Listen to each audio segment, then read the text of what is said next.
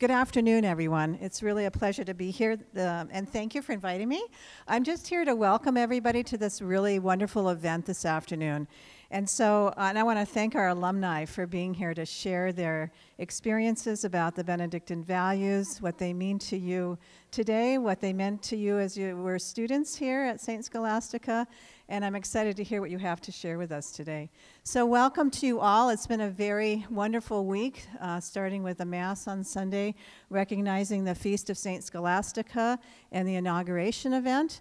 I want to thank everybody who participated in that event earlier this week on Monday. We had a fabulous day, and we continue to celebrate the Feast of St. Scholastica, our patron, throughout the entire week. So a big shout out to Sister Kathleen Del Monte for all the work she's put into this effort as well. So enjoy the presentation and the panel, and here we go.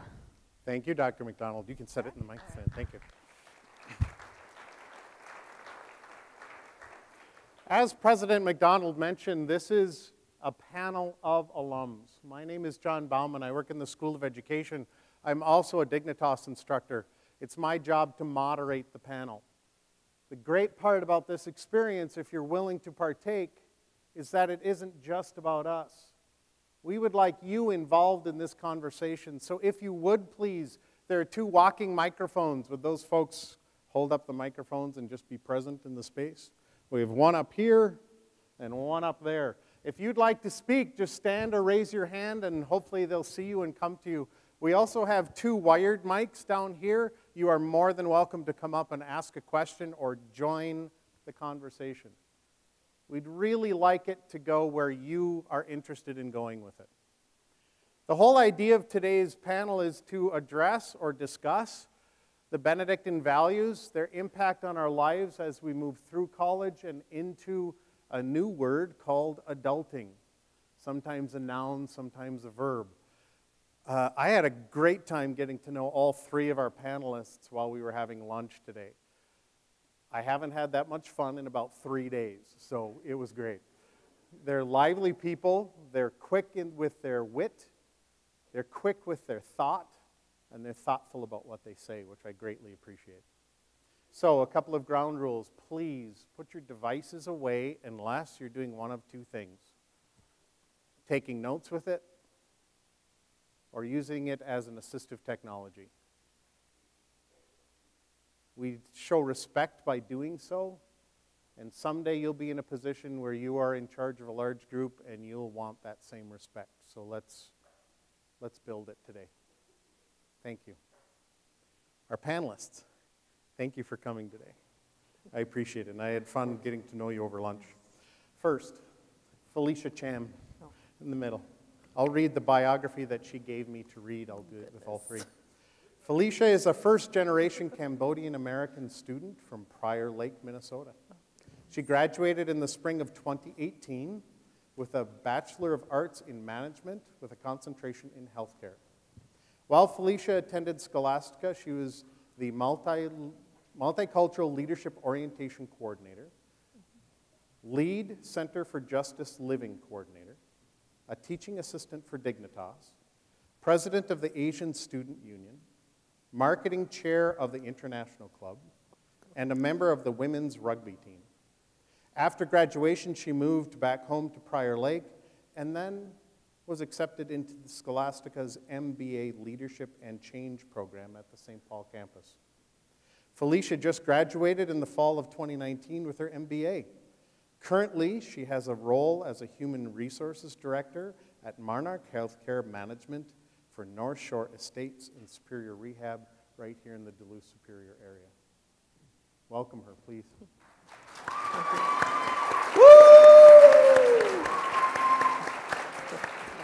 We're glad you're here. Thank you. Semaj Moore off on the right.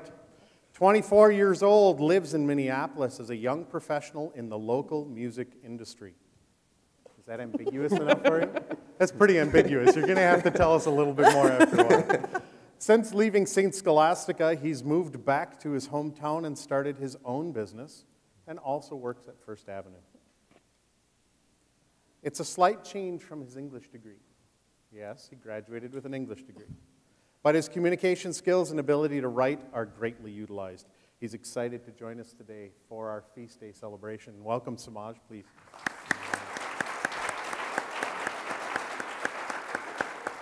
Semaj, we're glad you're here. Thank you. Michael Jackson, to my right. And yes, that's his real name. And no, he doesn't moonwalk. Awkward pause. It's okay, Michael wrote that line for me. So. He's a 2016 graduate of the College of St. Scholastica with the Bachelor's of Science in Computer Information Systems and Computer Science and Psychology. While at St. Scholastica, he was a member of the summer team Delta for 4 years, coming back after graduation for yet another dose of Megan Perry Spears, and a Welcome Week Delta for 3 years running. He served on the Student Senate and was a Dignitas mentor, teaching assistant in a course on resilience. After graduation, Michael received a certificate in cybersecurity and a certificate in front-end web development.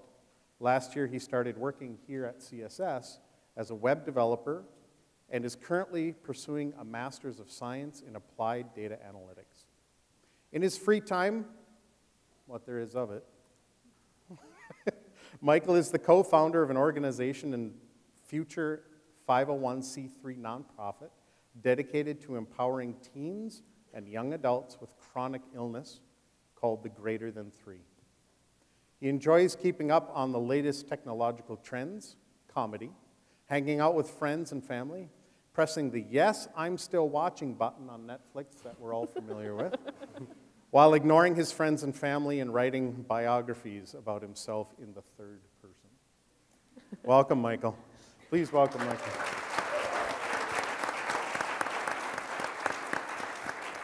So a note to those in the audience, again, you're invited to join in at any point, as long as you don't cut one of us off, that'd be great. Basic communication skills, right? But we also have some guests on Zoom if anybody's come in, and people on Zoom, you're more than welcome to ask a question. We have someone monitoring the chat, and that person will speak your voice here today. Thank you. Are you ready? Let me do a little intro, and then I'll ask you the first question. Right?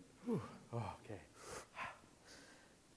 Our mission at the College of St. Scholastica states, shaped by the Catholic Benedictine heritage, the College of St. Scholastica provides intellectual and moral preparation for responsible living and meaningful work. There are 4 major words in there. Intellectual and moral preparation for responsible living and meaningful work. I've attended 3 different institutions of higher education. At none of the 3 were values discussed. You're lucky to be here. We're blessed to have this part of our curriculum. To be able to enter into, and that word adulting again, having some basis of right and wrong, and challenging our beliefs and our experiences is vital in the world. So let's see how these folks transitioned. Would you please tell us a little bit about your college story, how you entered, how you attended, how you graduated, and then what it was like entering into adulting? Who would like to go first? I guess I'll go first. Semaj, you're first. Is the mic on? Oh, it is? Okay, cool.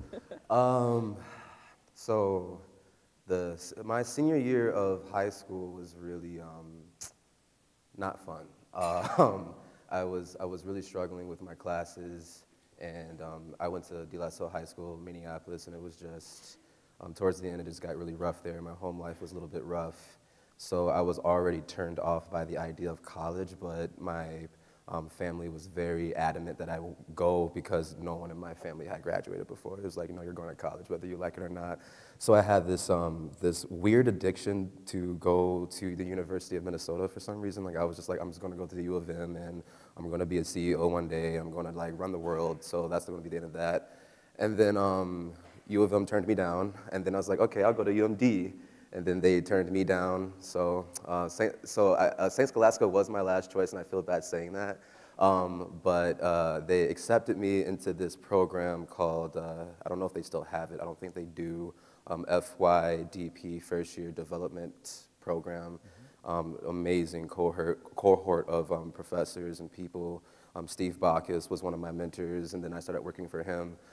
So it was challenging starting, and then they said, you know, get a certain GPA, get a certain, you know, thing going, and you get to stay. So I rocked my first year. And what was the other question? Like, how did like the... What was it like? So you came in as a business management major, right? Yeah, that was my first. So I kept that idea. So I was wanted to start off being a management major because I wanted to be a CEO or something. And then like my first semester, I just didn't like it. It was weird. It felt like I was controlling people. It like taught me how to like, this is how you get people to do what you want. And I was like, I don't know if that's me. I don't know if I want to do that. And I always loved English. My first dream was to grow up and be like this famous author like J.K. Rowling and like make $1 billion. And so I switched over from management to English. And then after that, I just loved it. Like I just couldn't do anything else. I loved doing papers. All my friends hated doing 16-page papers. Whenever a professor was like, you have a 16-page paper due, I was like, yes, like it's gonna be done by tomorrow, like fine.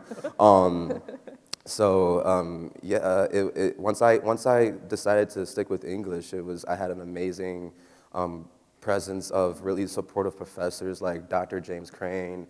She's not here anymore, but my favorite professor of all time was Dr. Heather Bastian. She was just a brilliant, brilliant, brilliant, brilliant woman. Dr. Stephanie Johnson, another person that I love dearly. I'm missing so many people. Tom Zellman.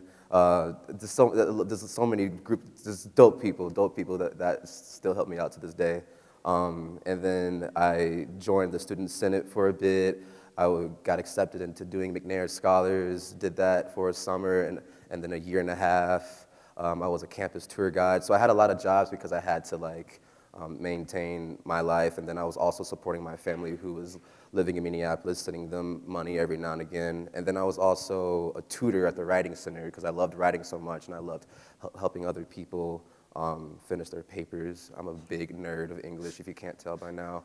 And then it was pretty simple. Like once I got my group of friends and then I got my group of support from the professors, finishing college and leaving college felt simple. It started feeling difficult once I was graduating and trying to find what I was going to do after college because I was an English degree, and then my friends would always joke like, what are you going to do with that? You know, be a teacher, which is nothing wrong with being a teacher at all, but I didn't want to be a teacher, so it was challenging trying to figure out, okay, I'm an English major with a medieval Renaissance minor. What the heck am I going to do with that? And then out of nowhere, it was there was this, in the spring of 2017, we and a group of students went to St. Cloud University because they had this student job fair thing. And I was like, I need to go to this job fair because I'm going to be broke after May. Target was there, so I was like, oh, I'm going to work at Target. That sounds simple. I can, you know, start at Target, you know, find my bearings. So I gave them my resume or whatever, and then I got like this email a week later for this position, and I just like applied for it. I didn't look at it, which was probably very stupid now looking back at it, but I applied for it. I was like, you know, if I get accepted to Target, that's gonna be awesome. And then there was this email. It was really weird, but essentially, long story short, I got this phone call, and we're talking about the position. We're talking about, you know, the interview, and I'm just accepting it. I'm like, yes, that sounds good. Benefits, yes. Healthcare, yes. Yes, yes, yes, yes, yes. Not really knowing what I was doing. And then once I started figuring out what was going on, because I'm thinking that I'm being hired by a Target, I'm going to be a cashier. I'm going to be, you know, doing like, you know, basic level duties. And then they were like, yeah, you have this big of a salary, 50K a year, and you're going to be, you know, doing this and managing this group of people. And I was like, wait, what? I was like, I'm doing what? So yeah, I just got, my first job out of college was being an ETL at Target for about a year. So I don't know, I feel like I've been pretty lucky going on the ride out. So how did you get from managing people at Target to working in the music industry? So I always wanted to do music, like at least towards the beginning of senior year of college. Because I was out, that fear of what to do with my English degree started. I was like, I don't know what I'm going to do with this English degree, so I have to create my own thing before I'm just left out to rot. And so I created this like music company thing called Miniox. Please follow me on Instagram. And serious. Basically, because I got really inspired by, because my college group, you know, the 2017 class and classes after, we grew up, we got Apple Music now. We have, you know, Spotify's around, we have Tidal, we have all these music streaming apps that are like popping everywhere. So I became really like attracted to the idea of like streaming, and some of these companies do their own festivals. I'm like, this is like really cool, and I love music and I'm passionate about it, and there's real money involved, so I get to combine those two aspects. So I'm like, I'm gonna create my own little, you know, music thing. I wanna do my own music festivals. I wanna do my shows. I wanna do that. So I started that up, and then graduating college, that's what I was going to do. I was gonna go back to Minneapolis. I was going to throw shows, because I threw shows up here, Red Herring, which is unfortunately now closed. I threw a couple of shows out there, did a show in here. So I was just really ready and gung-ho about that idea. But then when Target called and said, you know, here's this benefits, here's this salary, here's this, you know, security, I was like, okay, I'm gonna put that down for a bit. I'm gonna go work at Target because that makes the most sense. But being a manager at Target was, challenging to say the least. It was hard. It was hard being an ETL of guest experience. It was guest experience, so my job was basically pertaining to every customer's need. I ran the cashier aisle, so every single profit went through my department. So I was in charge of like money, and I'm like, so I kind of wish I didn't drop that management major. I was like, man, I could have probably stayed a management major, and this would have been a nice ride into this. And then after a year, and then they hired me. Like, so I got hired like when I was graduating, but they didn't really start me up until like fourth quarter. Which is like, with retail, oh my Jesus, man. Like, that is just like the most difficult time to do anything, especially, that's my first job outside of college. I wasn't like a cashier working into like mid-management to top. I came in as top management, never knowing what retail was, never knowing what money was, and then bam, I'm working as a, you know, top level manager at fourth quarter. It was just too much. So after a year, they sat me down respectfully, was like, do you still want to be here? And I was just like, you know, no, I don't. I don't know, like, you know, I don't. And then they got afraid of Amazon. Amazon was buying, you know, stores around Target. Target started, they hit me with everything. Like, every single time Target came up with a new way of doing things, I was the first person to know. They're like, okay, Semaj, you have to teach your team how to do this brand new thing we've never done in the history of Target in 2 weeks. And I'm like, all right, okay, yeah, all right, I got it. And then after I left Target, that's when I picked up my dream again. I was like, okay, I'm gonna do shows again. I'm gonna do my own thing again. And then I was rigorously applying to First Avenue. I was like, I don't care what I do. You know, I was born and raised in Minneapolis. First Avenue is a powerful staple in the city. So I'm like, I have to work here because I want to do this music industry, and that's just the place to do it at. I'm in Minneapolis. So I was like, Facebook messaging the director of First Avenue. It was really creepy, actually. But it was just like, hey, you know, here's my resume. I emailed him, I called, and it was about, while I was at Target, by the way, too, so about a year passed, and I just got a random email. They were like, hey, we're doing interviews this week. Can you come down to downtown Minneapolis? I was like, I'll be there, for sure. And then, yeah, that's pretty much all she wrote on that one. I started there, and then I've been there for about, I started July of 2018, and I've been there ever since, so. That's kind of how I made my way into that. That's good. Yeah, just stalk people, and you'll get hired for something. That's good. Phillisha, tell us your story. That is not what you're supposed to do. Don't do that. As an HR standpoint, you're not supposed to do that. I'm joking. So I did PSEO my senior year of college. So I came into Scholastica with a bunch of extra credits. I came in gung-ho, gonna be a nursing major, and I was like, I wanna be a director of nursing one day, maybe nurse manager, like I was gonna, so my spring semester, I couldn't go straight into the nursing program. So I was like, what do I need to do? Let me do management. Was gonna be a major in nursing and have a minor in management. Did my management classes, found out that I was way better at management than nursing. Like, Anat and Phys is hard, like, was not my thing, not my jam. So I decided to change and I was able to marry the two, so I decided my sophomore year, I had a mental breakdown. You can ask Chris Davila, he was my boss. I had a mental breakdown in his office almost every other week. And I decided to be able to marry, so I my degree was in management with a concentration in healthcare. I was able to study abroad. I studied abroad twice, thankfully. I was able to go to Morocco my sophomore year, and my junior/senior year, because I graduated early, we went to China, so I was able to experience both. So if you guys have the chance to study abroad, I highly recommend it if you have it in your budget. Did that. I graduated in the spring of 18, and then went home, didn't have a job lined up, didn't have anything, kept applying. I think I did 100 applications. Like, don't be turned down. You'll get a job eventually. Just get it in that 6-month time frame if you have to pay off your student loans, because that's when you gotta really get it. You just gotta take any job. So I finished and graduated, but didn't have anything planned, didn't really have a job lined up. Took a job at Health Partners as a care line assistant at the nurse triage line, so still did somewhat of healthcare, but I was missing school, so I applied to the Leadership and Change program at Scholastica at the St. Paul campus, got accepted to that right away, so I did work and I did school full-time, which was really tough, like doing masters, but if other people can do it, I could do it too.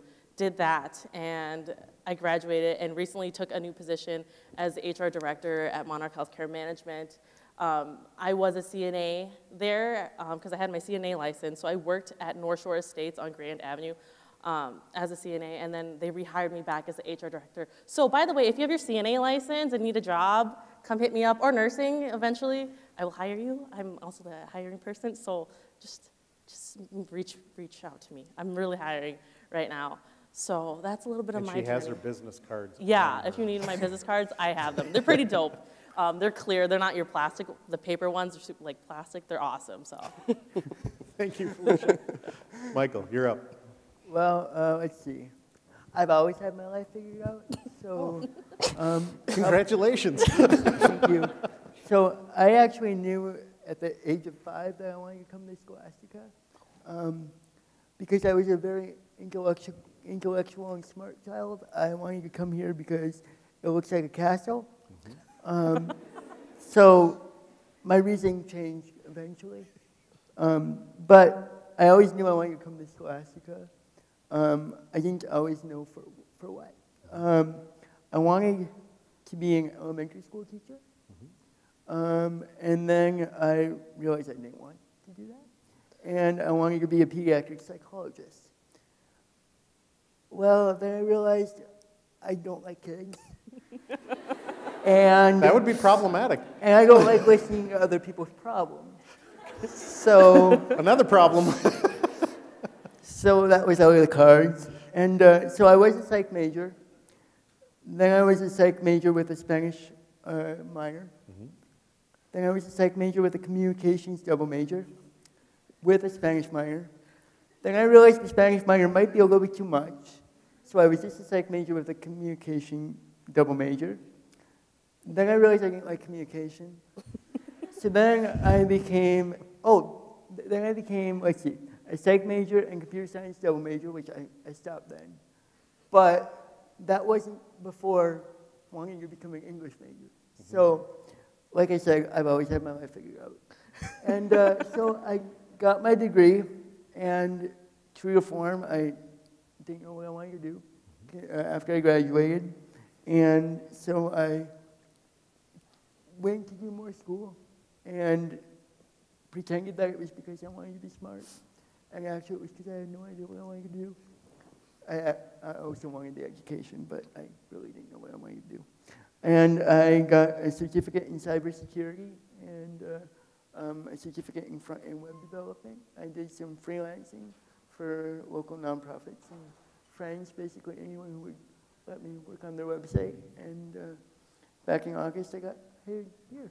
So I came back home, so to speak. Congratulations. Welcome back. Welcome back to all three of you. We're glad to have you here.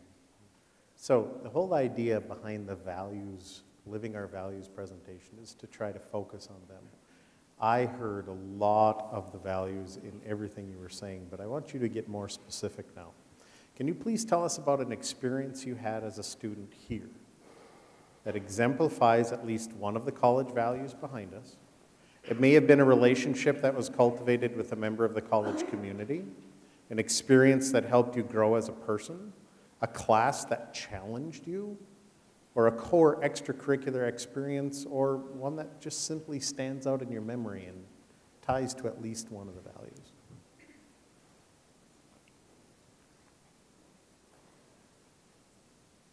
And you can talk together. You don't have to just present. You can speak between each other.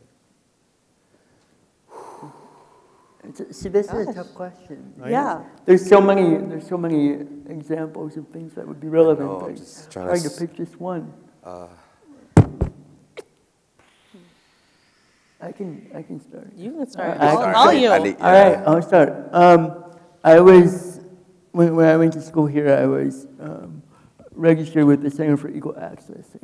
I took tests in the testing center. And one of the testing proctors back then was Sister Victorine Singer. And Sister Victorine was one of the coolest people that anyone could ever know. If anybody in here ever knew her, she was great.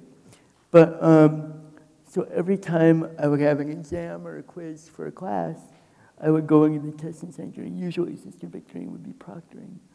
And she would come in, you'd be nervous because you probably have like a stacks exam or something that you can prepare for properly the night before. And just me? Okay. And Sister Victorine would be in there and chat with you before your exam and really help ease your fears. She would say a prayer for all the students that would be in there. She really had an interest in every student that came through those doors. And luckily, throughout the time that I was enrolled here, she became a good friend of mine. And even after I graduated, Sister Victorine and I would hang out. I'd go over to the monastery and have ice cream with her and tell her how to Snapchat. That was fun. At like 90 years old, she was pretty good at Snapchat. And I think, to me, when I think of the Benedictine values, Sister Victorine really embodies all those because she was able to take a moment that would be really stressful and really hard to deal with and really make you forget that moment. And so to me, she was a big part of the community, but she was also an embodiment of all the other values as well. And in the way not only that she worked, but the way that she lived and helped other people around her as well. And I think that's, for me, a big one around here is, I said it was hard for me to choose an answer because the people in the community here, everyone's here to support one another. Mm-hmm. And the values all blend together in some way, shape, or form. So when I'm thinking of one specific story, it's really hard to do that because the way the values have shaped my education and my experience there and beyond, I don't think I can count the ways. I was, now that you were speaking about it, it was freshman year, and because you guys still have like Dignitas class, right? And it's Yes. like broken up into like styles.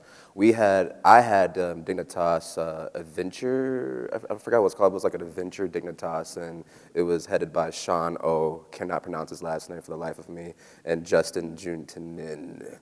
I'm probably butchering that too. But Sean and Justin, and it was, Adventure Dignitas, and I was so afraid of it at times because they would have us climb and like do like the climb thing, and then we would go out to like nature and like climb hills. And I remember there was this one moment where we just got done climbing and I was just over it. And I started putting in my headphones. If any professor really knows me, I like just go away in my headphones sometimes and just like listen to music, and I just stop being bothered with things sometime. And it was nothing wrong with me listening to music, but he came up to me and he was like, "Hey Semaj, like talk to your classmates, like get off your headphones, like like be more involved." And I was like, "I don't know, I'm just, I don't know." But I don't know why that stuck out to me. It just, cause Sean and Justin were two individuals that kind of got me out my comfort zone. We went camping a lot. And it was really beautiful. It made me fall in love with Duluth, and I guess those two people taught me that you cannot be reserved when you're meeting new people. You cannot be reserved when you are faced with being uncomfortable, because I was uncomfortable with climbing. I was afraid of heights. I didn't really want to like get up in the hills and hike, but continuously doing that over and over again made me appreciate being uncomfortable. It made me appreciate the beauty in Duluth, because Duluth is so beautiful. Yeah, that's a moment that really sticks out, as Sean telling me to get off my headphones and be in the moment and not be in my own little world, even if I am uncomfortable, like embrace my uncomfortability, for sure. Thank you. Yeah. And then with me, with Dignitas too, I had Dignitas with Beth. She's here today, I saw her earlier. It was Death and Dying with Dignity. Some people might be afraid of death, and for some reason, for that class, it was the first cohort she ever had. And that class, it was a lot of us who were nursing attendant or medical attendant pre-PA or pre-physical therapy, whatever, or we just had a recent loss that we didn't plan on grieving.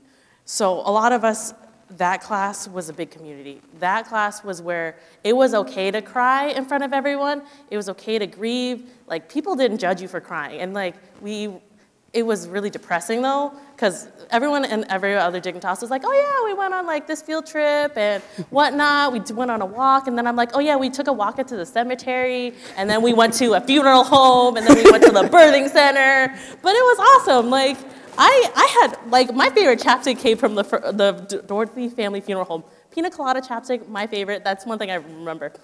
They have great chapstick at that funeral home. But I mean, I learned so much. Like, we had a lot of fun, but it was super heavy. I feel like every time after that I had that class, I needed a nap. After Tuesdays and Thursdays, I needed a nap after my 140 class. It was super draining. Even as a TA too, I always felt that weight, but it was a way to release and feel like a community, because we had each other to support there, because no one else kind of understood why we took that class, or why was that even offered, Death and Dying. Like, why? People always ask me, why did you take that class?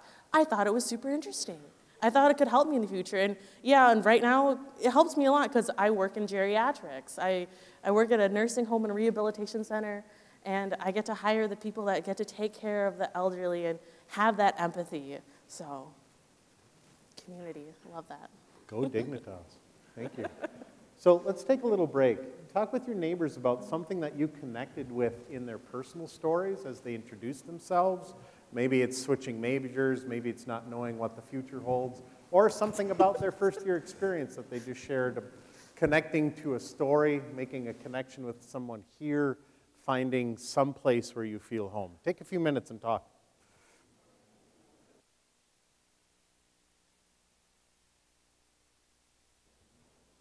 Okay. So my next question, and it'd be great if you could interact as you go through it, that'd be fantastic. Is there something, did you want to do yours first? Okay, you do yours first, and then I'll ask the question. Well, no, you have to ask your question for it to work. Oh, and then you're going to ask your question? Yeah, okay, so you ask the question, I answer the question. Yeah, yeah. Okay, we're good with that. Yeah. All right, so is there anything that you regret doing, or anything you regret not doing while you were an undergrad student? Is there something that you wish you had done or something you wish you hadn't done? I know that I put the pro in procrastination. The pro in procrastination. Yeah, I'm really good. I can't put it on my resume though; it looks bad. So, Yep. but I know that I was the type of person who would have an assignment due Sunday, 11:59 p.m. on Blackboard, and I'd be scrolling in at like 11:51 p.m. feeling great about the paper I just spent the last 4 hours writing because last minute thing. And so I guess my question to you all is, how many of you are currently putting off something that you should probably be doing? Right? Raise your hand. Oh, my. If you, Yeah, me too. Okay. It's really bright. I can't really see, but I'm just going to go with a solid all of you. Is that cool? All right, cool. Yeah, all of you. So what I'm saying is I put off things that I probably should have done. And there were a variety of reasons. You know, sometimes I didn't want to write a paper. Sometimes I didn't feel like I could do something that I had to do, so I tried to avoid it. But, and honestly, it's still something I'm bad at. I still am not good at time management. As good as I would like to be, I'm better. But I'm telling you right now that all of you raising your hands, I get it. But hopefully you can put them down next time you ask that question. Because I don't know about you guys. Did you ever feel like you were behind or procrastinating or anything like that? Back in college, was I procrastinating? Oh my, all the time. Okay, cool. All the time. Yeah, it was just you. All the time. No. That question wasn't to help you guys, it was to help me feel better about myself. So, we're not here for you, we're here for me. All right? But yeah, no, that's one thing of many things that I could say that I wish I had done differently, and time goes by too fast to not do things the way they should be done and the way you want to do them. It's true. Because pretty soon you'll be old and have gray hair. Like I do. Or none.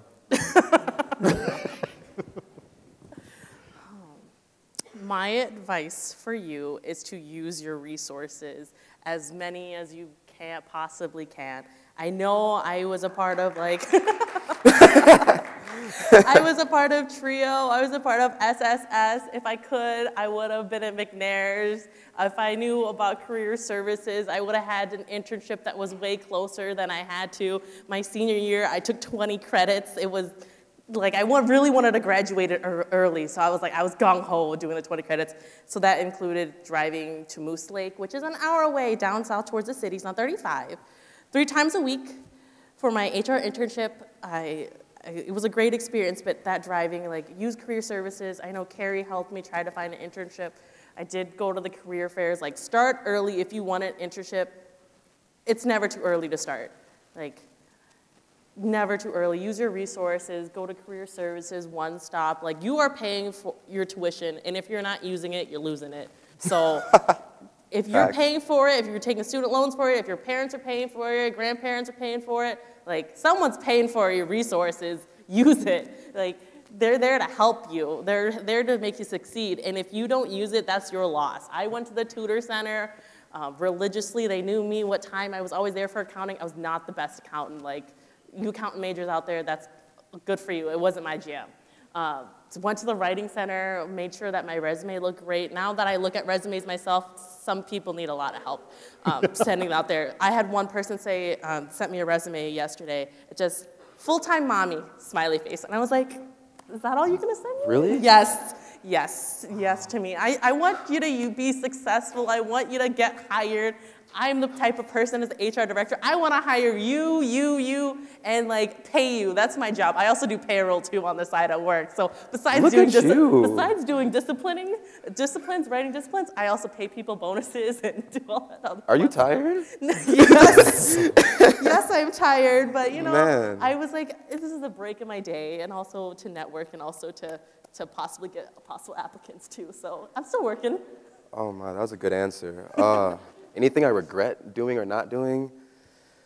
Man, I don't want to be lame, but no. I think that not that I did everything right, but even the wrong things that I did, I don't want to change them. I don't want to change my mess ups. I can't think of a single moment in college where I'm that was just so bad. I wish that just didn't, I don't know, it's really weird, whether you're spiritual or religious, it's kind of weird how these things kind of happen the way they're supposed to. I studied abroad in London for 3 weeks with Mary, went to Ireland for 3 months. So definitely, if you can, please, she said it earlier, but please study abroad. Please go somewhere. It is it's a whole different worldview. I probably would say that if I am going to pick one, I did want to volunteer more. A lot of my friends volunteered, did really cool things throughout the city. And I volunteered a couple of times, but not as much as I probably would have liked. So yeah, I think I would have definitely volunteered more. Duluth has a lot of really amazing organizations that helps a plethora of different kinds of groups and demographics, so I would probably definitely. And talk to the sisters more. There are some really intelligent, dope sisters out there. All of them are dope, and I wish I would have like ventured over, because they're welcoming. A lot of them were welcoming. I wish I would have ventured over to their side of town and talked to them, and there was times where I did walk around the chapel and sisters would come up and speak to me. They're really amazing human beings, so I wish I would have probably spent time around the sisters a little bit more, because you can learn a lot from those individuals, really, really bright people, very bright people, so, yeah. Thank you. Negative experiences. Did you have any? How did you power through them? Did you have any self-doubt while you were going through college that I'm not going to finish this isn't for me, I need to go, I need to find something else? How did you get through that experience? How were you successfully able to complete? I think having a support network in college is super important, that you're by yourself, because I'm from Prior Lake and I was 3.5 hours away from home. Like, my parents weren't there, my family's not here. Like, I had to make sure my group of friends were able to support me. And besides friends, because they had their own lives to deal with, like staff members, like I said, Chris and Sarah were my favorite people in the whole wide world here. I love you, Chris! They're my favorite people in the world. And just having that support and being able to speak in their office and cry and just let it all out and know that it was okay, and that my bad week was going to be better, that I could push through it and be resilient, because I kept getting knocked out. I got, like I said, I gotten rejection letters from companies. I got rejection letters for internships, probably on a weekly basis on my senior year. But you know, I was gonna make it through, and I made it through. So if someone can do it, I can do it too. And I can do it better. That's me. They said, how do I power through? There's two things I do when any situation arises that is negative. I ask myself why I started, and I ask myself what's the alternative. And if I am okay with not turning my back, but I'm just going to use that, turning my back against why I started, and if I'm okay with the alternative, I just stop doing it. I don't know if that's the right advice for you for college, like don't take that advice. But with college, yeah, there was plenty of times I wanted to give up and say, man, I can't, because no one did it before me. Like, I didn't see an example. I didn't have any examples. So it was just like, there was times where if you like, I almost failed like a math course once. And I was like, man, I don't want that on my grade or my transcript. I'm not going to do college anymore. But why I started was to make history in my family, to prove myself right that I could do it. And then the alternative was just worse. Like, okay, so I have to, stop schooling, pay back what I did, because I still have to pay that back. Like, I can't just quit and be like, all right, you'll take care of my loans, right? No. And then I didn't know what I was going to do if I didn't finish college. Like, that was so powerful. Like, I wanted to have a bachelor's and just be like, I did that for my family. And then every time I had that thought in the back of my head of my mother and my father and their mothers and fathers before them, I was like, I can't quit. It's and having that, those resources, like, you're not alone, and that's like the anxious mind convincing you that you're by yourself. Like, you go to a school with thousands of students, and you have hundreds of professors sprinkled out in different kinds of disciplines, and they're geniuses. Like, they're doctors, they're masters, they've been doing this for decades. Like, they're down the hallway. So whenever I would get tripped up, I would just call my mentor, which was Heather Bashan, like, yo, I'm losing it, I don't want to, like, this is crazy. All of my, like I repeated earlier, all of my English professors were just like my family to me. And I had therapy, I had therapy through that one hallway. I forgot what that hallway was called, but counseling services. Yeah, counseling. I was all up and through counseling services. Like, I talked to a person who was a therapist, and that helped me out week to week. And because 18 to 21, or if you're starting at 20 to 25, whatever age range you are, it's challenging. And I'm sure there are many of you who are not only students here, but you probably take care of your family back at home, or you probably I have a disabled brother, I have an elderly grandmother. When I was here, like I said, I was sending them money, making sure that they were eating, making sure that they were okay, and like having to balance my own life and understand what is this thing that we call school and what is applying for jobs after. So just ask yourself why. Just always, and don't be afraid to ask yourself why. Don't be afraid to question yourself or question things around you. But to go back to what you said, always understand that you're not by yourself. Don't let your brain trick you into thinking that you're by yourself. And use your resources, because once you take your stress outside of yourself and allow someone or a group of people to just give you hands, you feel like, okay, like it's in my head, it's a bad day, maybe it's a bad week, maybe it'll be a bad month. Like I've had a bad month, or like there's been like, but it does pass. Like, not to be cliche, but it does pass. And the graduating, oh my goodness, that day was so glorious. Like I couldn't stop smiling. Like it was weird. Like I just couldn't stop smiling. And my grandmother was there. It was very emotional, and it was like, yes, that's exactly why I didn't quit. That's exactly why I didn't quit. I will never forget that day. That's good. Thank you. I almost feel like I don't need to say anything because you two summed that up perfectly. But I think what was important to me, despite, whenever there was a hardship, and there were quite a few in my college time, but I think the biggest thing was that I would just think forward to graduation and what could, all right, time could be bad now, but there's going to be more. Graduation's going to come. I'm going to get a job that I love. I think it was just always being futuristic and thinking towards the future that was really helpful to me. And like they said, I'm going to say for the third time now, your resources are incredibly helpful. Staff and faculty might seem super scary. We're not, but everyone here is here to help you. Your success is really why everyone who's here is here. None of us want to see you fail, and I just think it shows strength to reach out for help. I think, and these resources are here for a reason. These people are here for a reason, and I think one of the things that really helped me was networking, getting to stay in touch with fellow students that I graduated with. I stayed in touch with faculty that I was close to, and one of the faculty members here is joining my nonprofit's board of directors. So you never know. You never know what's going to come out of this. So it goes by so quick. It goes by so quick, and you never know what can come out of this unless you really put your all into it. And then adding to that, this is the HR person in me, you don't know who's going to be your reference person in your personal life. So you want to get close to these staff members and faculty members, because they're the ones who are giving you a good reference check. Because I know if I get a bad reference from a call saying that Jane Doe did not do a good job, blah, blah, blah, wouldn't hire them, I'm not going to continue to pre-screen you.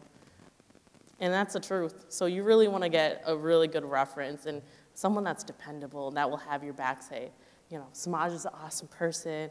He goes to work on time. He makes it there. Right. You can depend on him. He's going to be a great asset to your team. Like, if I had a job position, I would give it to him. Like, that's the type of person you want to get to know, and like, they're going to be there forever. So don't put procrastination on your resume. Yes, do not put that on your resume. Even if you're a pro at it. Yes, even if you're a pro. Thanks. We had a question out in the audience somewhere. Go for it. Talking about some of your failures, could you tell us what Benedictine value helped you most with those, like overcoming or recovering from those failures? So let me rephrase just in case they didn't get it on Zoom. What Benedictine values specifically helped you in your failures to get through them now that you can think back and consider it? Was that a fair paraphrase of your question? Okay. I think for me it was pretty much all of them. Like, I think they all play a little part, but most prominent in my life was community. because I really had to make the connections that I made. And they were what made me the most successful, both in college and afterwards. If it weren't for the connections I had here, I probably wouldn't have the job I have. And I wouldn't have been as successful as it was in college. So I would say community. Yeah, I have to agree with you. It's the community here. You can't get it anywhere else. Like, small, tight-knit community. Everyone knows everyone. I remember just, if there's someone that's not here, that's here on a visit, you can tell. You recognize faces. You might not know their name. You kind of know where they're from, kind of know where they're at, maybe know what floor they live on or what building they live in, but like, it's the community here. You can't get it at another college. I want to be a copycat too. I was going to say love of learning too. When you fail, unless you didn't try, but try to remember that you tried in the first place, and that the failure is not a mark of you as a person or a mark of that class, or if it's academic or outside of academia, and also community. It's easier to fail when you can share your failure with someone. I know that sounds really weird, but everyone fails, everybody fails. So if you have a group of people, best friends, resources, whatever you use, that can kind of have a story to tell as well. Like, yeah, I didn't do well on that assignment either. And then hey, the next assignment, do you want to go to the library and work together? I did so many group projects, and I love doing group projects because you share the load of, responsibility. And yeah, it is community, and I met my best friends here, and I always talked to them when I was really tripping and just failing everything. So get to know not only your resources and the professors, but get to know your fellow students. Some of these people might be your best friends later. I still have best friends that I went to school with here. So. Did we get at what you were looking for? Kind of, okay. Yeah. More questions?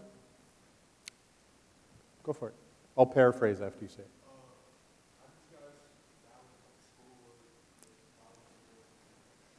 Okay, great question. So how do you find balance while in college? You're doing your homework, you're likely working, you might be in a sport, you might be volunteering a whole bunch.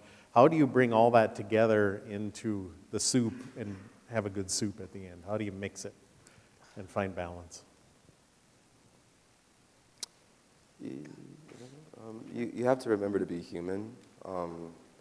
That's the one thing that I learned being here is that, I don't know if this is the controversial answer, but you, as a college student, you can't dedicate your whole energy to being a college student because that's not realistic. And that goes for any discipline of life. If you're a professor or a music industry person, you can't devote your whole life to it. You have to go out to the restaurant, go out to the club or whatever, go out to that party. Don't underage drink at all, that's not okay. You have to, you have to, so how do you balance? You have to do benchmarks and take the time to say, okay, I'm going to do homework from 12 to 2, and then from 4 to 6, me and my best friends are going to go to Lake Superior and just throw rocks and laugh about whatever. You have to have those moments of complete vacation and mental break from what you're doing, because if you are completely 100% focused on being a student and just getting the work done, and then you go to bed and wake up, do the same routine, you become kind of bored with that style. You have to have little moments and sprinkles of mental vacation. So how do you balance it? You just have to balance your time and say, I'm going to stick to this regimen because if I don't do this at this time, it's going to jeopardize me having a break then. And then you get stressed because you procrastinated and you can't have a break now. You can't go out to that fun party, or you could, and then now you just failed your class. So you have to, you have to balance that way. And eat your vegetables before you eat chocolate cake. Yeah, unless you don't like chocolate. So I don't know. But yeah, try to get the grunt work done so that you can say, okay, and even if the grunt work's not finished, you say, okay, I'm gonna do 70% of this right now, and then I'm gonna go, have my little mental vacation, and then I'm gonna finish the 30% later, and then it'll still be done on time. So try to understand time. Time is the most valuable asset and energy that we have in this world. Not to be corny, but manage your time well. Yeah, time management is a big thing, and it's where you're going to learn the best in school. I feel like it's helped me a lot with my professional career. I know my senior year, like, I was doing everything. I was a part of everything, trying to make everything happen, and I developed alopecia. So how I handled stress, I started losing hair. I know that, I mean, it's a little personal, but just letting you know, like, that's how my body handled stress. I was starting to get bald patches because I was not handling stress well.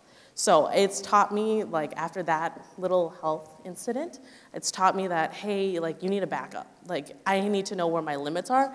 And now I'm starting a new role with my new current role. I recently started in October, and I'm learning, and I'm trying to put the extra hours in to make sure I catch up, and that I'm learning the process, and that I meet everyone's expectations and also meet my own expectations. But I'm also on salary. So even if I work, I'm salaried for 8 hours. So even if I work the 10 hours, I'm still gonna have 8, so I mean, like, just clock in and clock out if I don't have to.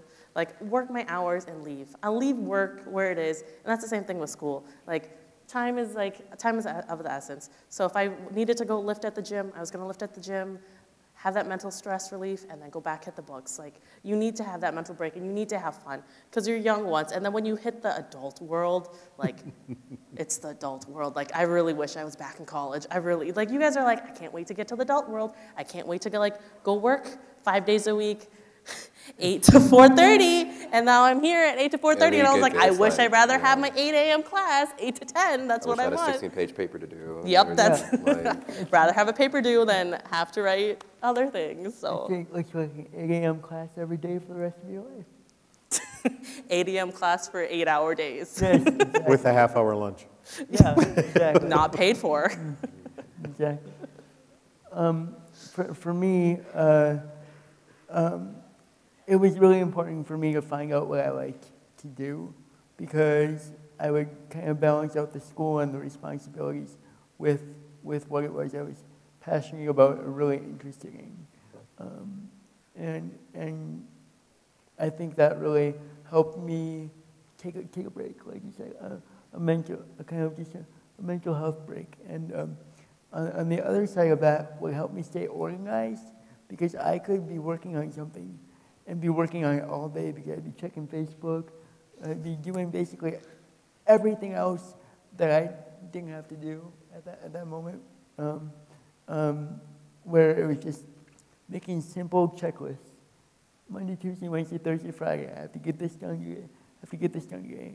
No, nothing fancy, nothing like that. Or another thing that I did was pretend that the due dates are a day before they're actually due. That works most of the time. Do you still procrastinate? Absolutely, every day of my life, every day.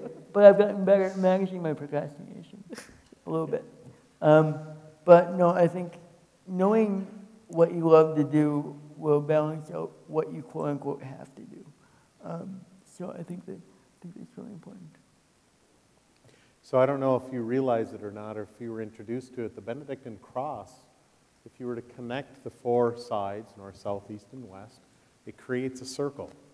And the Benedictine tradition is about balance. When the sisters Benedictines live within the 3 places of work, prayer, and play. So the roots of this place and the traditions of this place are about balance in life. All of you are working really hard for whatever your goals happen to be. Some of you are pounding through your undergrad to get to grad, or you're getting done with your undergrad as quickly as you can to get out and enter the job force. But you also have to take a moment now, in this place and at this time, each day, to enjoy it. And part of that is building in some quiet time.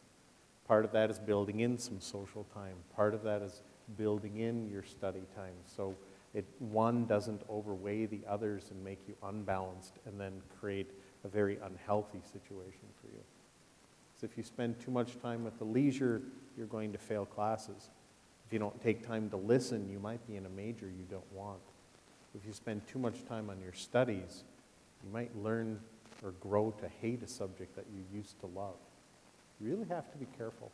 Sorry, I got off on the soapbox. Does anybody else have a question? Go for it.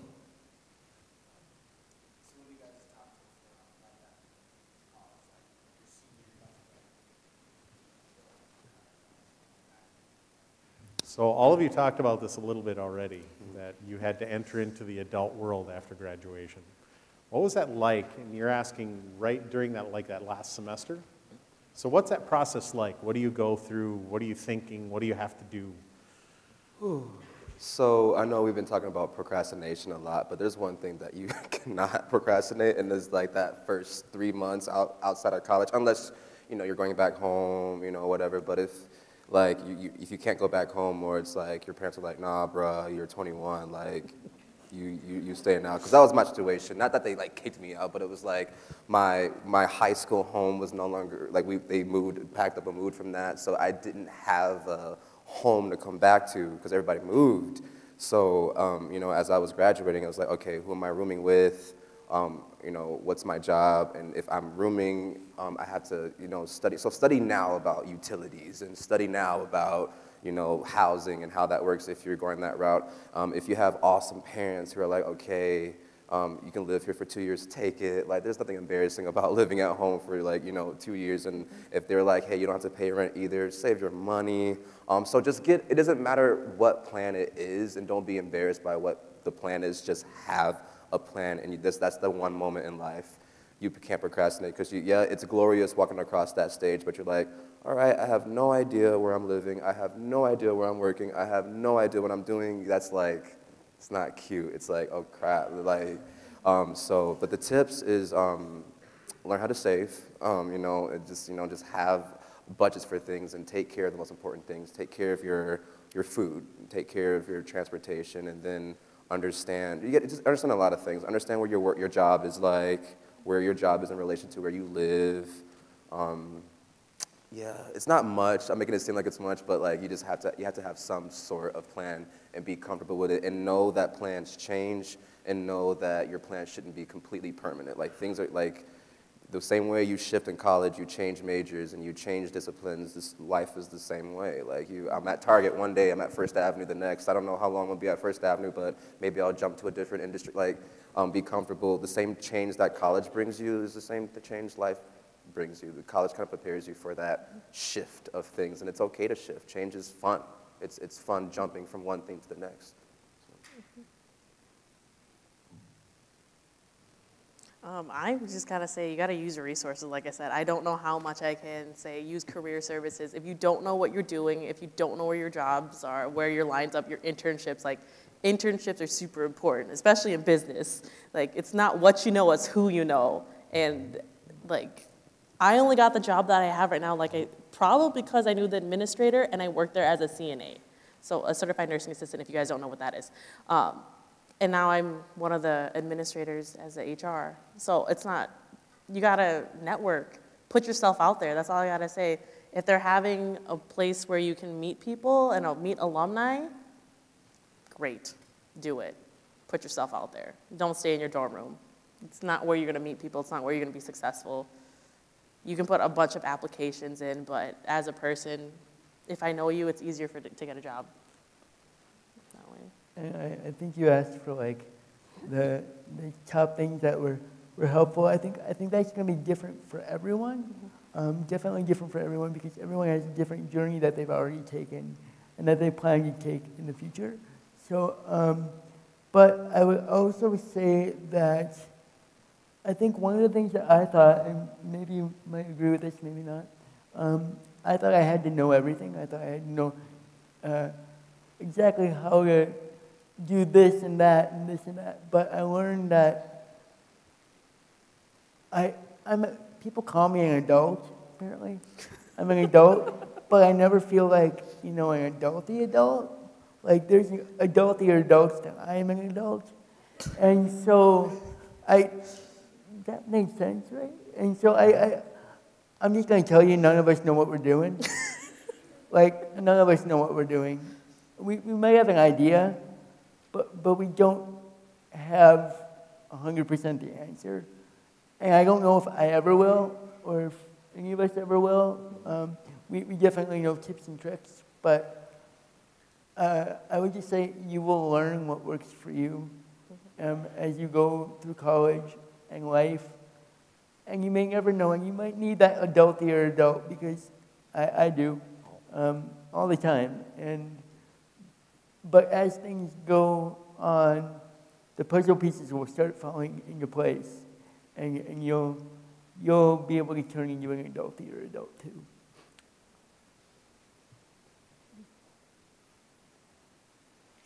Adulting, the verb. It's fantastic.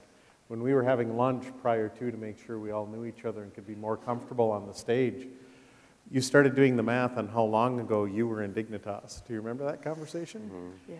Could the three of you share your responses to the realization that it's been? Well, hold How on, many years? Semaj, are you okay? Are you still okay? are you good with that realization? It's been buddy? 7 years, since 2013, and I remember 2013. Like 2013, it was like I remember it. Like I remember everything about 2013, and now when I say it, it's like I'm talking about the 90s, and then the 90s is now the new 80s, and I was born in 95, and I'm like, What happened, right? it's like what happened with that time. So the time does go by fast, and even though college was stressful at times, I do miss it. I do miss it. Like you were right down the hall next to your best friends. Every day was an adventure.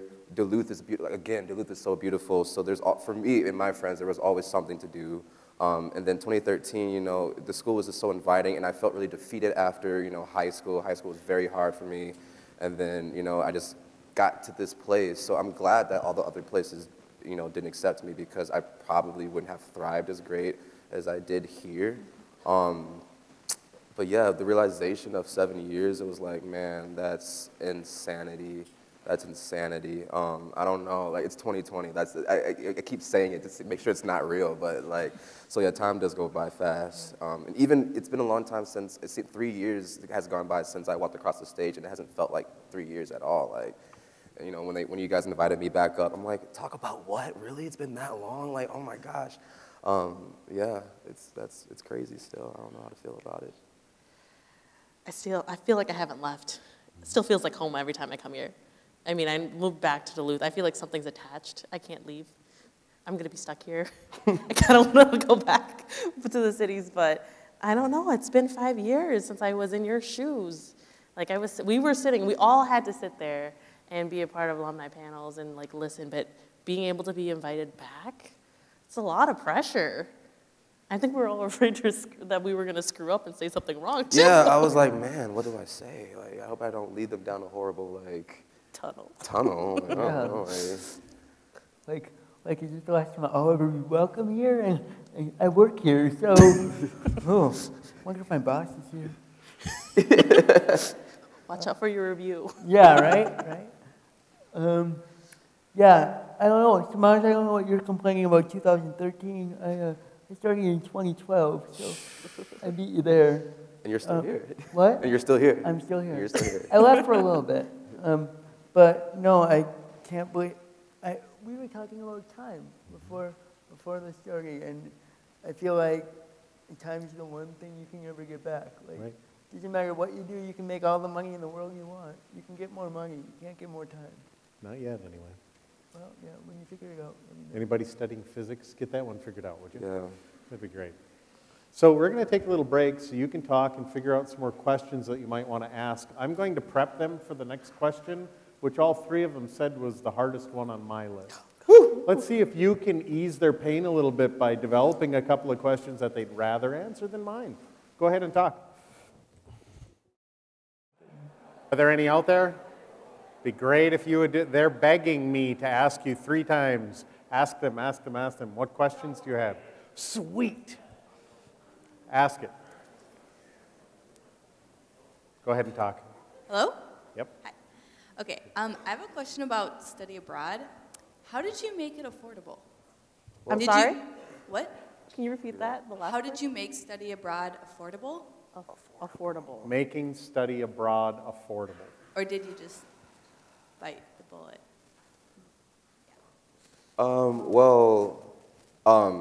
Maybe I'm wrong, but so my first study abroad trip was 2015 when I went to Ireland for 3 months, and it was already cheap because it was provided by the college. I mean, I had to put money in as well, like, you know, but it was already like kind of unbelievably cheap to begin with.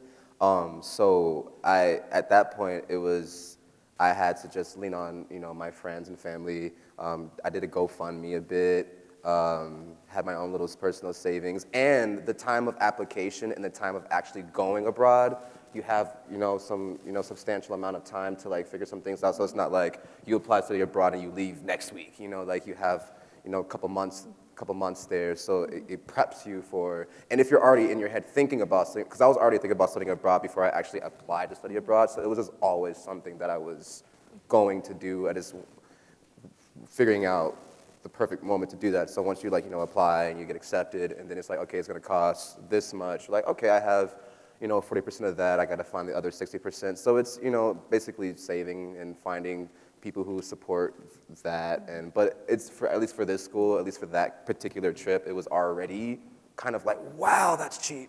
So it was pretty much just figuring out the rest of the pieces together. And the same, I went to London for 3 weeks when I was graduating, and same story there. It was pretty like, wow, London for 3 weeks, and we have all these plays we go to, and all these places that we eat at, and all these trips that we take. And I'm like, we went to Harry Potter Studios, and I was like, whoa, Harry Potter, Expelliarmus. So yeah, at least for this awesome school, it was already pretty affordable. So. And I think at least when I applied, when I went to Morocco and China, because I think I hit over that 18 credit mark. I went to one stop and filled out like extra, I don't know which form it is, like exceeding 18 credits and then additional because I was going to study abroad, so I filled out those. And like my trips, I do not regret it. I was able to go to Morocco, rode on a camel that almost threw me off, slept in the Sahara Desert. That was not on my bucket list, but it's super cold outside and sleeping in the Sahara Desert. I don't know if some of you have the chance to. I was not on my bucket list, but it's like sleeping outside in the middle of winter. So it's like hot during the day and just cold as ice at night? Because sand doesn't retain heat. Oh man. No. That's cool. But yeah, I made the best memories, took awesome photos. I was like living my best life for 3 weeks. And it was nice to have those J-term courses. So I know for management, they have like I said, Morocco, China, and then Australia. So like they have awesome opportunities. I should have gone to Australia. And then for my master's program, they had a trip to Lyon, France. I was really tempted to go, but I was like, let me just write this thesis paper instead so I could save some money. But I was like, nah, I should have gone. That was an experience. So if you can, make it a thing to like study abroad if your degree allows it. If not, just it's so awesome. Yeah, it's so awesome. I'd say the first step is talk to your advisor. Yeah. And your advisor can point you in the right direction. But that's great advice. Other questions? Go ahead. My name is Laura Marland. I teach English as an adjunct at Scholastica, and I also teach in the Dignitas program. But I did major in English, and I was just wondering if you could talk about how do you feel that you use your English major in your current profession, and did you feel that you actually used your English major as a manager at Target? Did any of the skills feed into that position? So I think this one's specific to you, Semaj. Yay.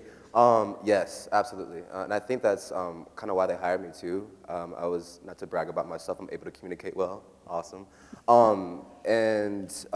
Yeah, understanding, there's a lot of things you have to, like for guest experience, my side of the department, there was a lot of like weird legalities and policies that pertain to customers, and that I had to educate my team. I oversaw a team of like 60+ people, and whenever something was given to me, a directive from the top, or a directive from the middle, or something that we were doing, something that just required like words and policy changes, they were like, okay, Semaj has to be the one to like spread this across the platform.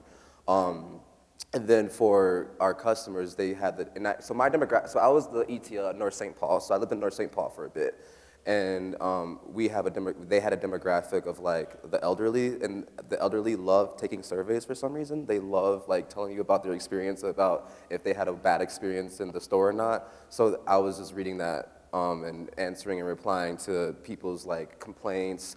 Sometimes I had to get on the phone and talk to them and like go through a situation. And then for me in the music industry, I have to write contracts.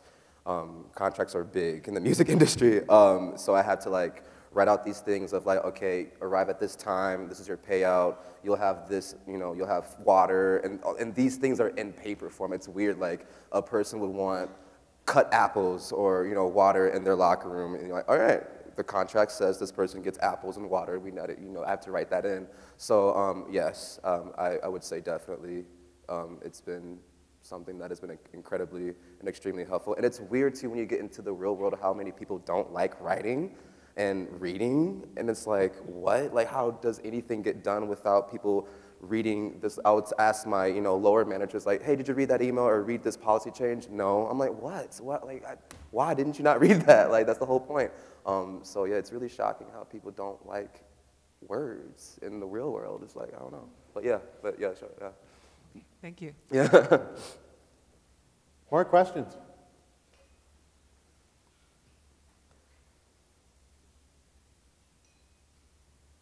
Are you ready?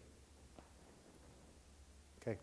So I asked them to identify what, if they were in charge of the college, and they were to establish a sixth value, what would that value be, and what would it be about, and why would you want it?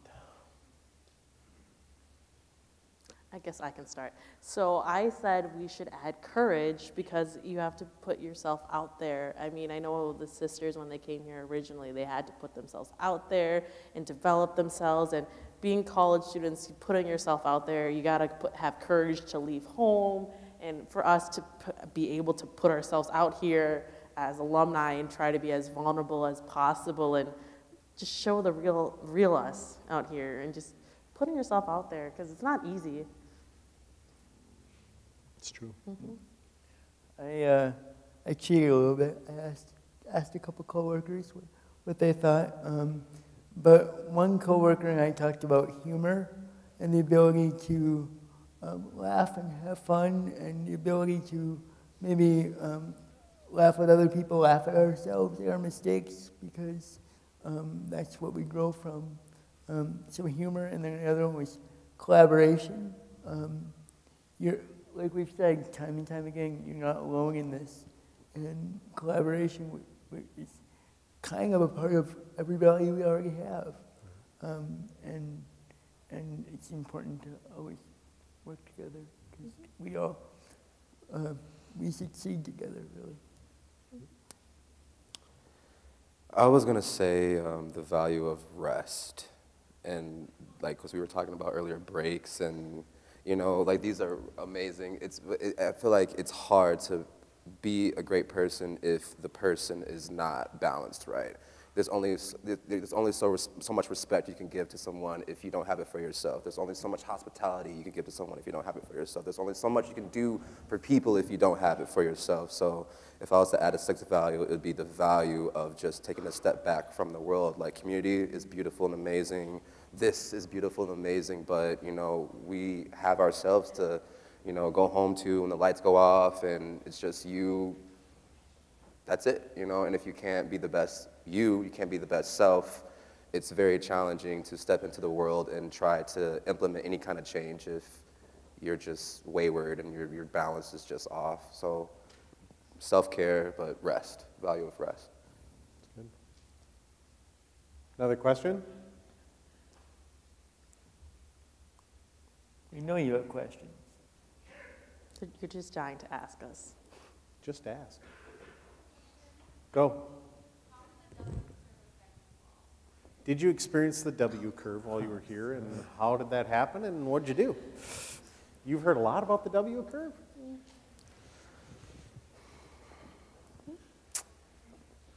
I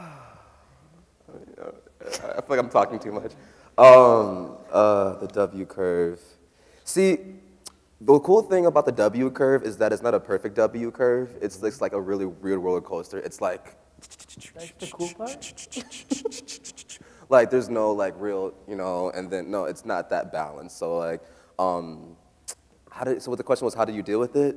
Yeah. You expect it. That's how you deal with it. You know that it's going to happen. Like, you're going to have moments where you're just like, yo, this was a good part of my semester. I'm knocking out every class. I'm turning things on time. And then, not to be like pessimistic of the future, but you kind of have to tell yourself like, this feeling of happiness will not last for long. Like, there's gonna be a moment where, you know, that sounds kind of messed up, but there's gonna be a moment where I'm going to realistically deal with some stress soon. But like, if you can mentally prepare yourself for like, all right, like, you know, there's a moment coming where it might get a little bit more challenging, but then when you're in that rut, like, it's like optimistic. It's like, okay, this sucks, but man, I can't wait for spring break, or man, I can't wait for, you know, May, and like, I can't wait for June, and then, so you kind of prepare for each moment as you're in each moment and understand realistically where you are and knowing where you are in the W curve. And sometimes you don't know where you are until you're in it, but just being realistic of that, I would say. I would say to add on to that, I think the fact that you know about the W curve and you talk about the W curve is the first step to dealing with the W curve. Acknowledge it. Yeah, because the fact that you know it exists and you know that you should deal with it, that's half the battle right there. And knowing yourself is really important. So getting to know who you are, how you work, how you live, and what's best for you, and getting into kind of a routine of knowing what's best for you and reaching out to others and is really gonna help in that. I couldn't say it any better myself. Both of you did. I said everything. It's just acknowledgement. Just know it's gonna happen. It happens to everyone. It happens in, outside of work. Like, it's not gonna be the last W curve you've had. Like, I can tell you, I've had my weeks at work where I thought it was like, but you know, you just have to have that moment with yourself at peace, to have peace, and then go on, because it's always gonna be a brighter side to the rainbow. Like, you just gotta do it. It's gonna happen. Yeah, and there's gonna be failure in your life. There's gonna be tough moments. It's gonna be hard, and just know that you've made it through every failure in your life this far. So definitely, you'll make it through every other failure too. That past experience, I think, is really important, being able to reflect on past failures or difficulties you've experienced in the past, and realizing you powered through those some way or another. And having hope and implementing some type of skill or knowledge to get through the most recent one is the best way to get through it. And so reaching out to that support network, right? You've mentioned it so many times here today. You've got to reach out to the people who have your back or who will help you. There are a lot of people here who are willing to and ready and happy to do that.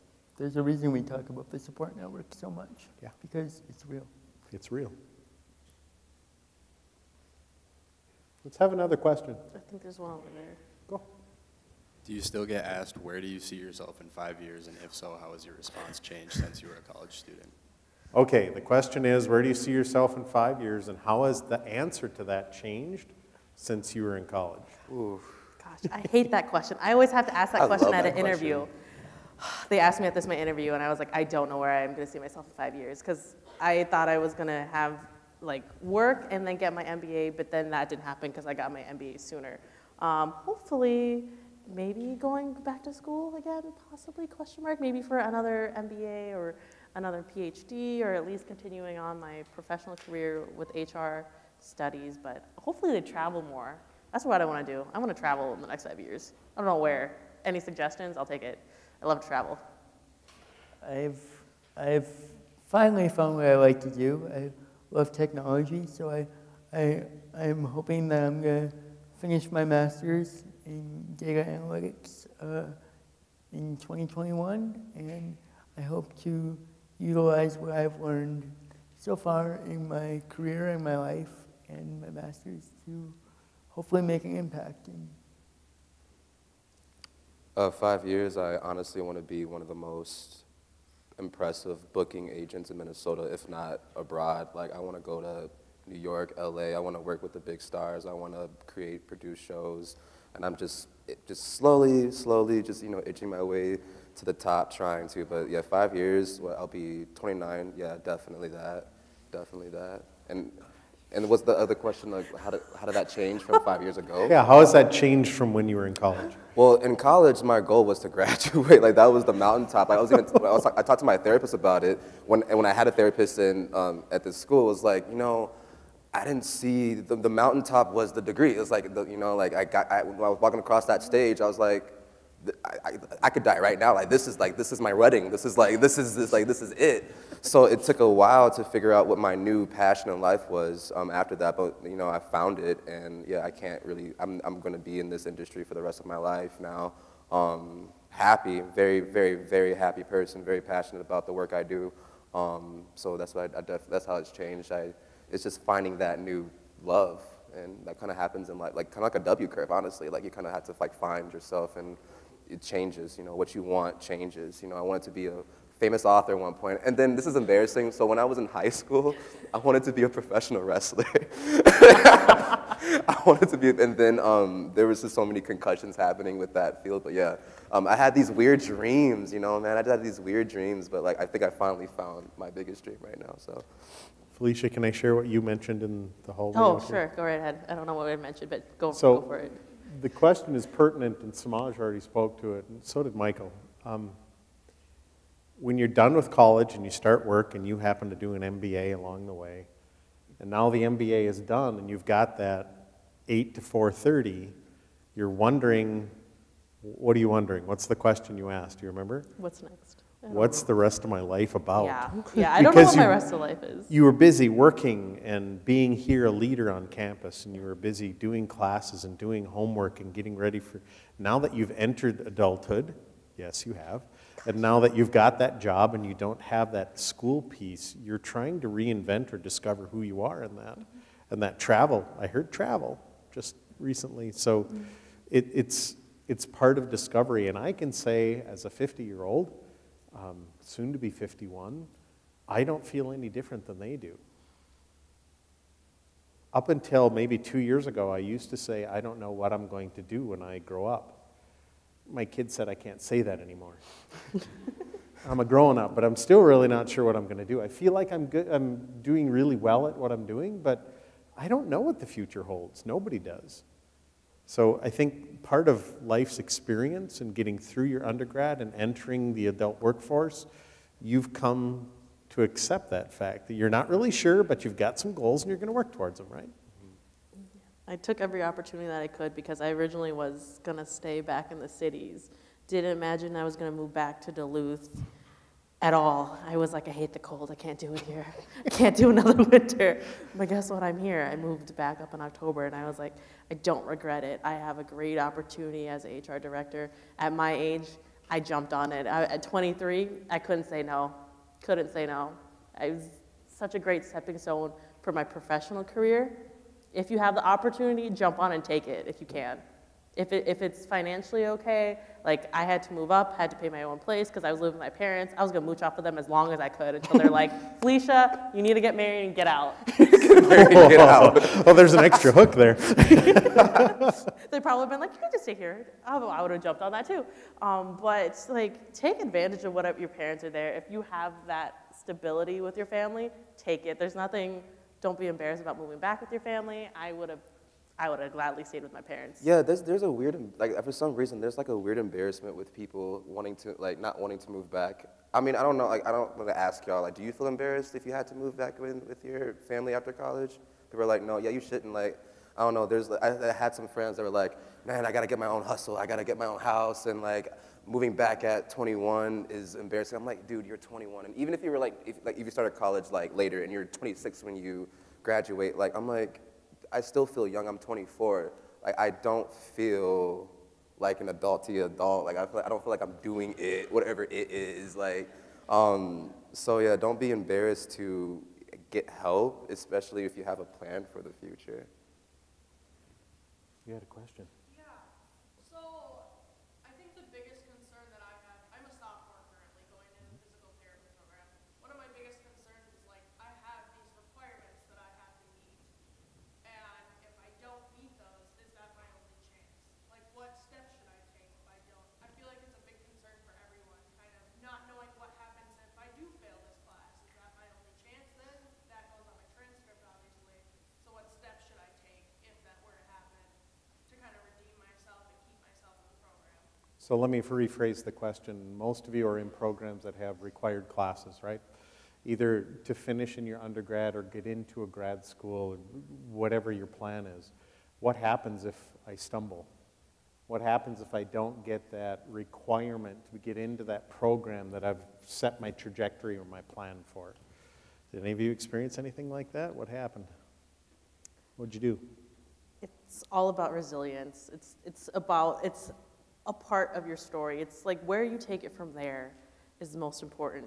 Because I know, going off your story, Semaj, I know you said if you're okay with turning your back on it and you're fine with it, then you can live with the consequences, fine.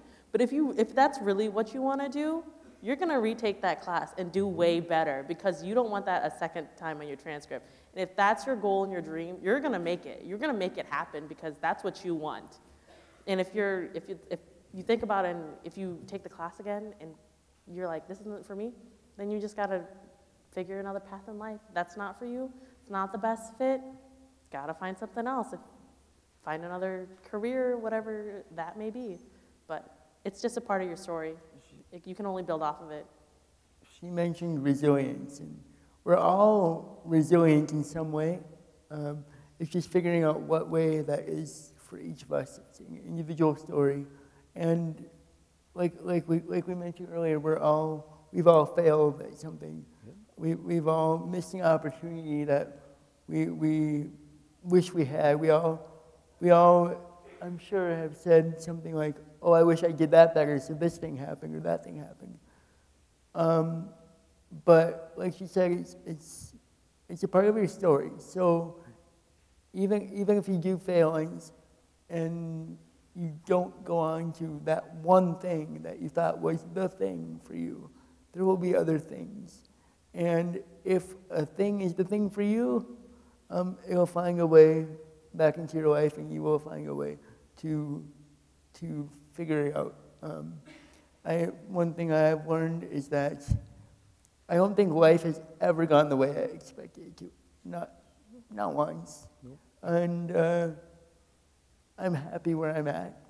And I think even if life doesn't go the way you want it to right now, the road will lead somewhere else where you're happy. Or come back and do a full circle.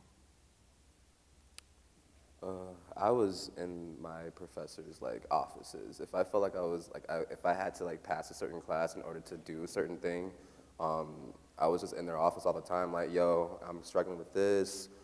What resources do you recommend that I go to figure out how I could potentially, ace this? And it was, they were just there. It's like, hey, go to the library at this time. This person will talk to you. This person is knowledgeable about this particular discipline, and they got their master's or PhD in it.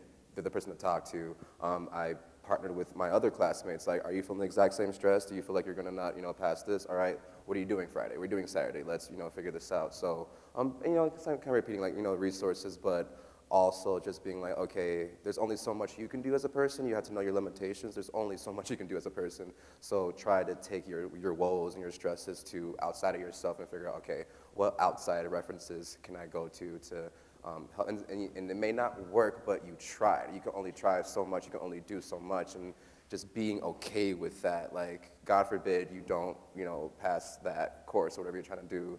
You did your best, and that's the only thing that you can do. And then from that jump off, from that point, you figure out your next trajectory, but you can only bring so much of your energy to any given thing, and that's the same with life in general.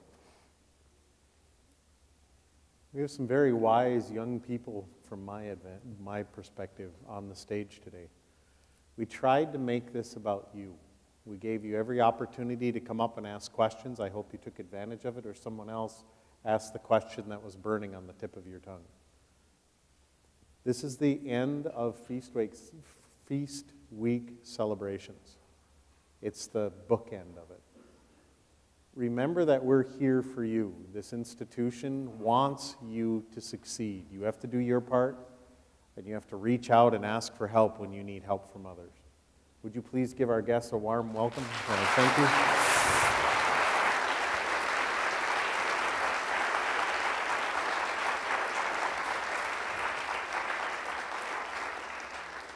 The next step is really important. I would like feedback from you funnel it through your Dignitas instructor if you have suggestions to make this experience better next year. It's about you, so I'd like to make it better. Please give your Dignitas instructors feedback. Thank you. Have a great day.